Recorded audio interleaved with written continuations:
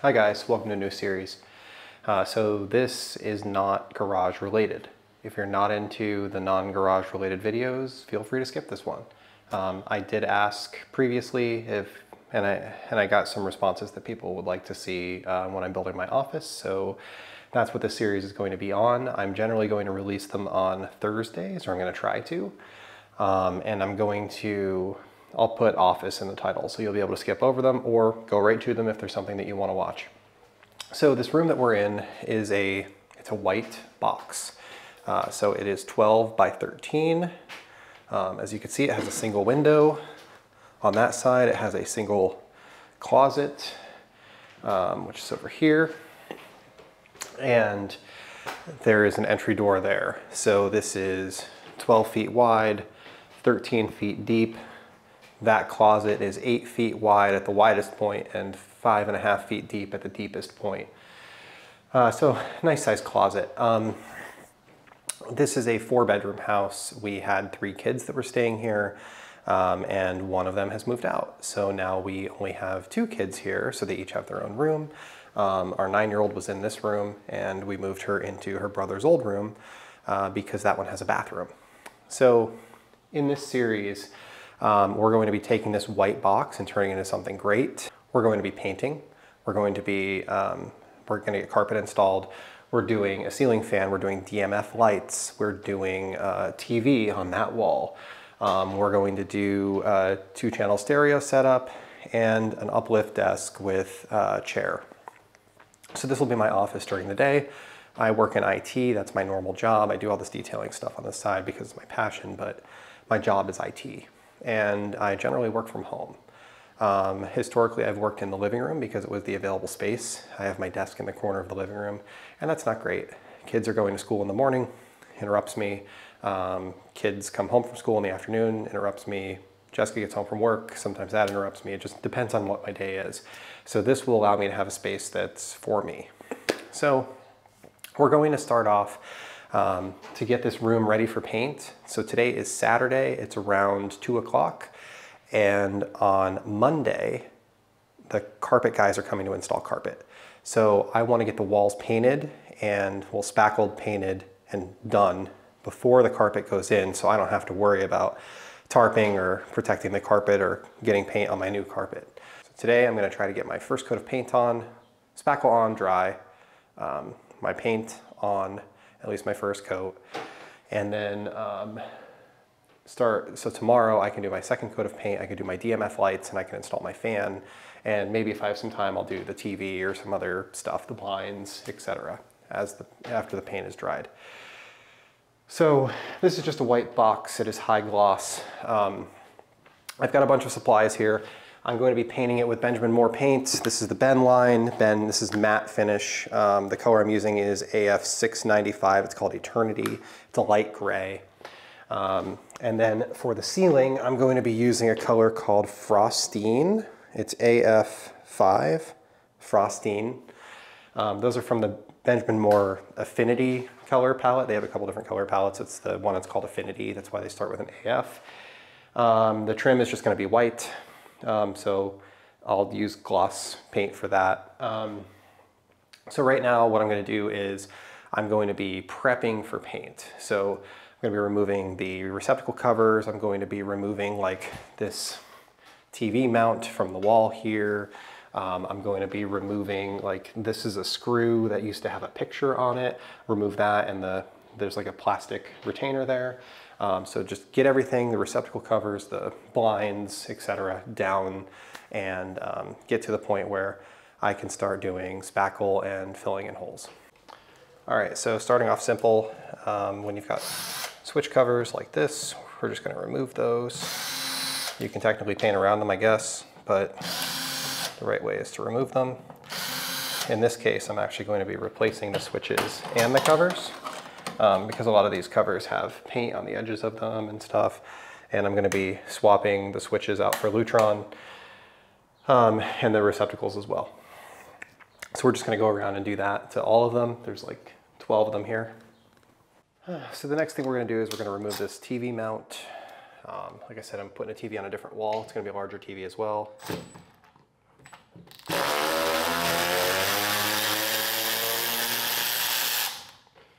be high speed.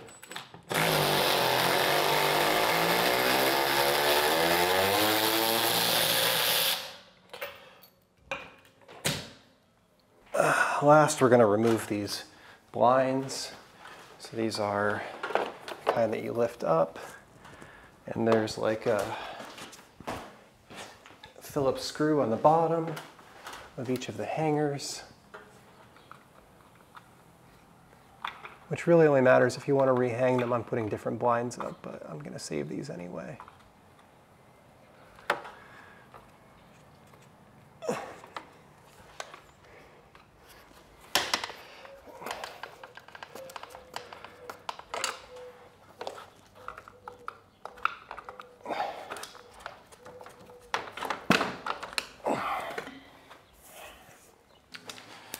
And then we're going to remove the blind mounts, which in this case they're 1/4 inch hex.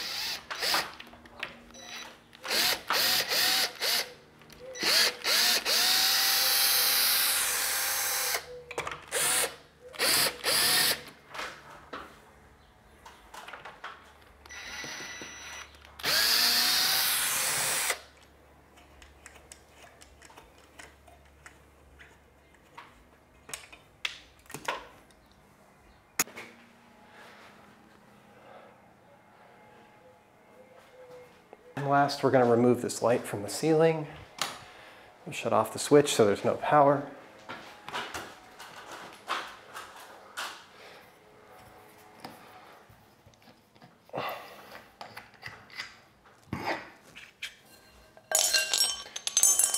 Dome comes off.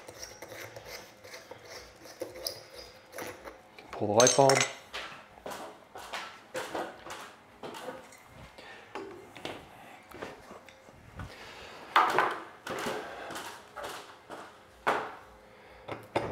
Light fixture, you just loosen up the screws.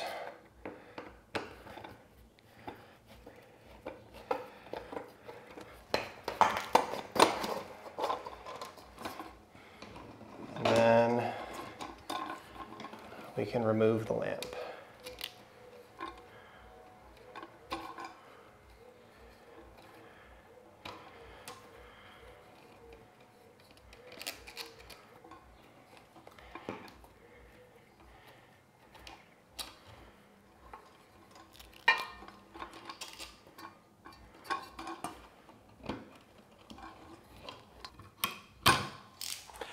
And it's obvious that the last people painted around the light instead of painting the light, which in my opinion is a janky way to do it.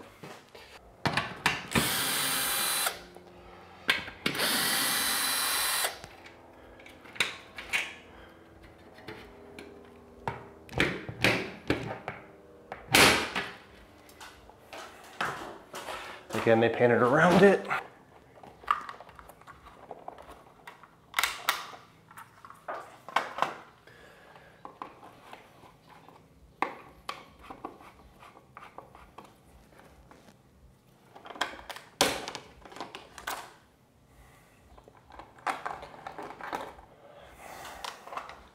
So the next thing I'm going to do is I'm just going to clean up any like heavy dirt. So there's some around this window, for example. I'm just using a glass cleaner, surface cleaner. Lots of things will work. I just want something that doesn't leave residue behind. Baseboard trim is kind of the same way.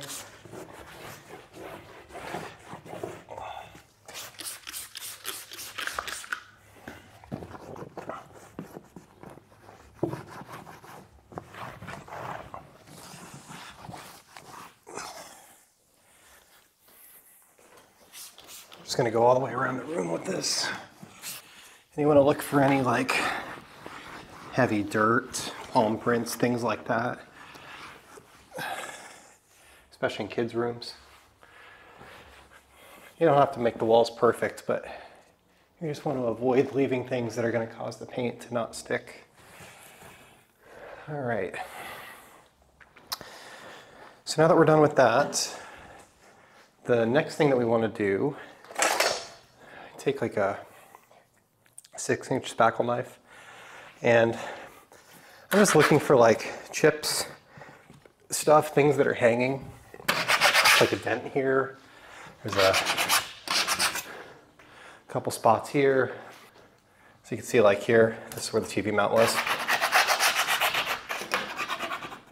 You want to avoid things that are gonna make the paint stick out. I'm using, I got a bucket of DAP here. It's the pink stuff that changes colors. So we're gonna be using that. And it goes on pink, dries white, and allows me to know when I'm ready to paint. So I'm just gonna go around and kind of hit all of these spots. I'll start off with this TV. It's a good one to do for the camera. So you just kind of want to push a blob in, like that. And then just go over it a couple times, different angles. This is like a 6-inch blade. I actually like this size. Sometimes you have to use a bigger one depending on how bad the hole is. So got that, and we're just gonna go around and hit the rest of them. And some of these bigger ones we'll have to hit twice. So generally I'm just gonna start on one wall. I'm gonna work my way all the way around the room, and I'm gonna do the ceiling as well. And the ceiling I actually only have one. So that should be pretty easy to do. I'll be back. Like I mentioned at the beginning, this is being recarpeted on Monday. So I'm pulling up the old carpet just to make it easier. When you're doing this, there's a tack strip on the side here that has nails that kind of point towards the wall. Come on, out of the way. I know. So if you just roll it up like this, it'll kind of pull the nails out of the tack strip, and you'll end up with the carpet and the padding together. So I just kind of cut this up into a couple strips, make them manageable, get them out of here. So I'm just trying to keep moving here. While I'm waiting for my spackle to dry, I'm working on my DMF lights. So what I'm gonna do is just hang the cans in the ceiling. I already did 3 of them, this is the last one, so I kind of cheated a little bit, but the having them already in the ceiling is going to mean that I don't have to put my hands on the ceiling to drill them later after it's been painted. So I have here a tape measure and the actual can. This is a M4R MRF from DMF Lights. It is a 4-inch retrofit can, and I picked it up from Obsessed Garage. I don't know the pricing offhand. I'll get into all of that later, but what I'm doing is I'm measuring off of this wall 4 feet. So I'm looking for symmetry here. So I measure off of this wall 4 feet, and I'm measuring off of this wall. The room is a rectangle, it's 12 by 13. I wanted to do 3 feet off of each wall, but my fire alarm was going to be in the way of one of them. So I just opted to go 3.5 and 4.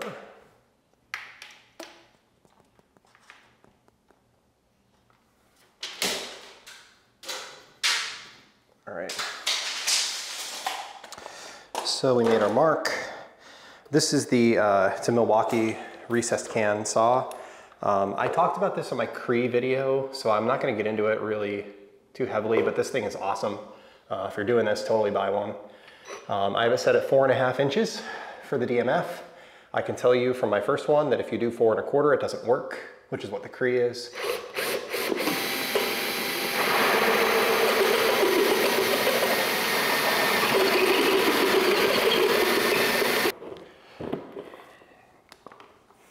All right, there's like no mess. So put this up here like that.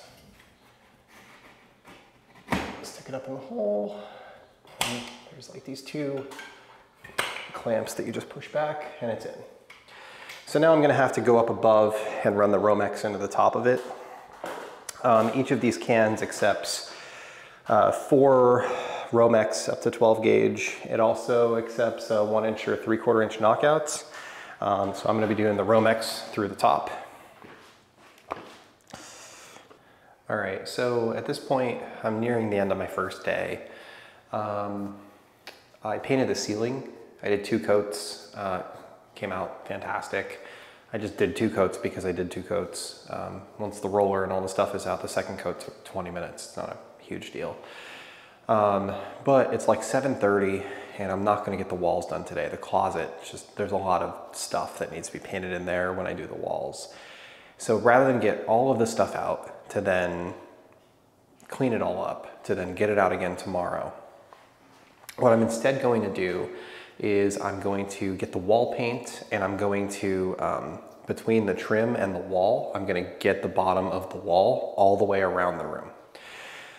So what this is going to do is tomorrow when I roll the wall, I can roll up to the point that I cut in, and then I can immediately do the trim when I'm done with the walls because I won't have to wait for the walls to dry because that edge will already be dry. And realistically, my goal is by the end of the day tomorrow, I have to get the trim done. The walls are nice. The trim is like, yes, has to be done in order for the carpet to come in on Monday and be installed. And realistically, I probably should just push the carpet back a day, but whatever. I do still have a couple spots on the walls where the spackle isn't 100% dry, so I'm waiting on that, and that's what cost me time. That's why I did the ceiling first, because the walls weren't dry, and like I said, now I'm nearing the end of my day. So I'm gonna do that, and then, I don't know, if I still have energy left, maybe I'll hang a fan, not sure.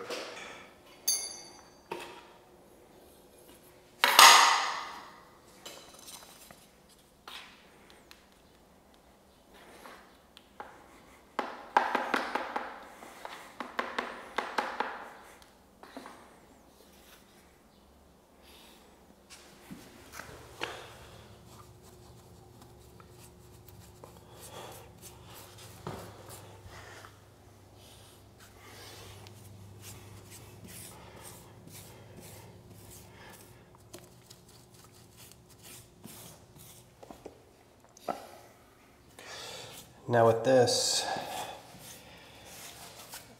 I'm not 100% concerned with accuracy. I'm really concerned with coverage.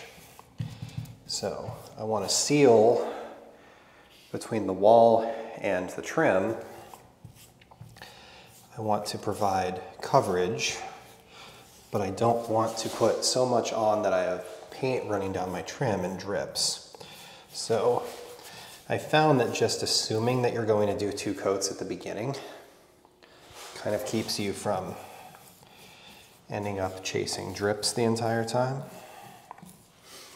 And all I'm doing is painting up high enough so that I'm guaranteed that my roller will be able to go all the way to the paint. So if I just run around the room twice like this, probably take me somewhere between 30 and 45 minutes. And tomorrow, when I roll out the wall,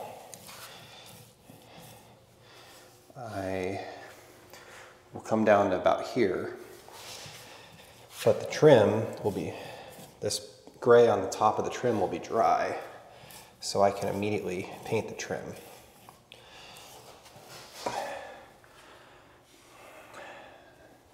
And I'm just painting out of the can.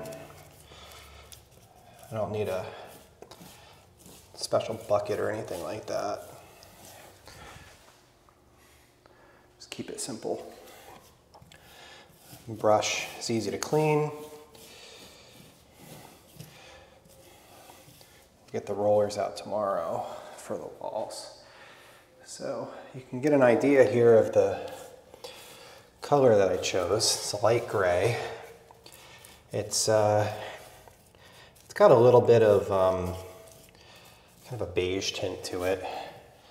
It's more of we'll say a brown gray than a blue gray, if you know what I mean.